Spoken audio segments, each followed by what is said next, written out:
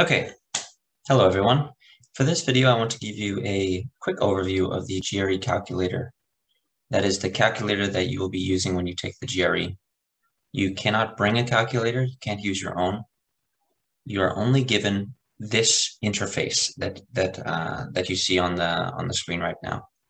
In the description, you'll see a link to this web version of the GRE Calculator, so you can use it when you're practicing on your own for your preparation for the exam. I would suggest doing that and using this calculator simply because it does not allow you to use a lot of the fancy aspects of your own calculator that you may have. So like with this calculator, you don't have exponents. You don't have the option to flip back and forth between a fraction and a decimal answer. And this calculator actually, it even gives you an error screen if the answer is too long, if it's longer than 8 digits, which is also different from a regular calculator.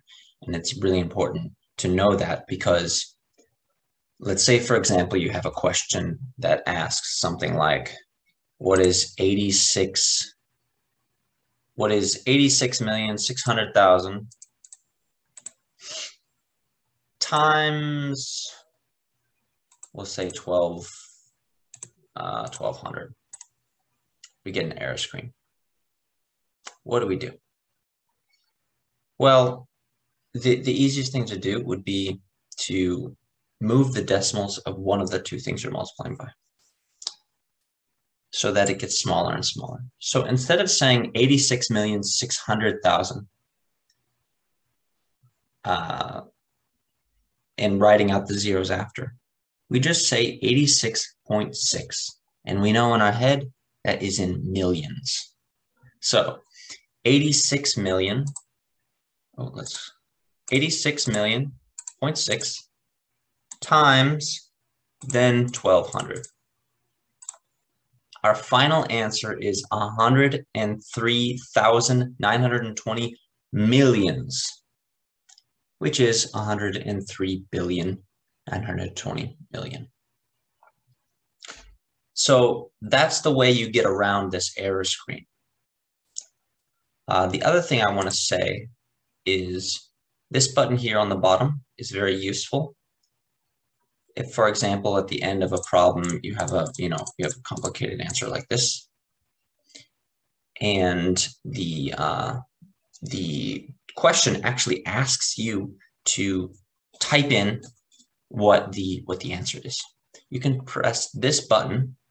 Obviously not on this website, it doesn't work, but in the exam, you press this button, transfer display, and it actually moves the answer directly to the answer for the problem that you're working on at that moment. One important point, though, very important point, is oftentimes on these type of questions, they know that you may want to press this button because it's a long answer, but somewhere in the question it says round to the hundredths unit or the 10th unit. So, or digit. So be very careful about that. If you transfer the whole thing over, you will be wrong if you didn't round to the place that they asked you to. So that's all I have to say about the GRE Calculator. You'll see the link in the chat. And if you like my tutoring, you can find my Wisant profile in the chat, or sorry, not in the chat, in the description as well. So, yeah, good to talk to you all. I'll see you later.